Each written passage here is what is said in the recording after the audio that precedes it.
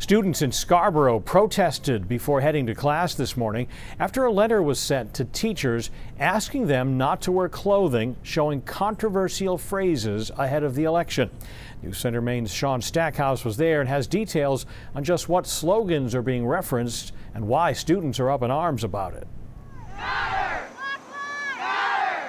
Student chants echoing in front of the Scarborough Municipal building Tuesday morning, telling school department staff, I think human rights are not political and Black Lives Matter should never be controversial. It's just a statement that is always true. This student-led protest comes after a letter was sent to staff on Monday asking them not to wear or display slogans that may be considered controversial ahead of the election. Black Lives Matter movement is a fight for equality and basic human rights, and those rights are by no means controversial and most definitely not political. Examples in the letter of controversial phrases to avoid displaying in the classroom include Biden-Harris, our best days still lie ahead, Trump-Pence, make America great again, Black Lives Matter, battle for the soul of a nation, and White Lives Matter. To have a statement that says that Black Lives Matter is a controversial statement when in fact they're just human lives really upset a lot of students. The Scarborough School Department released a statement last night saying in part, the Scarborough School Department has adopted a policy that while staff is on school grounds,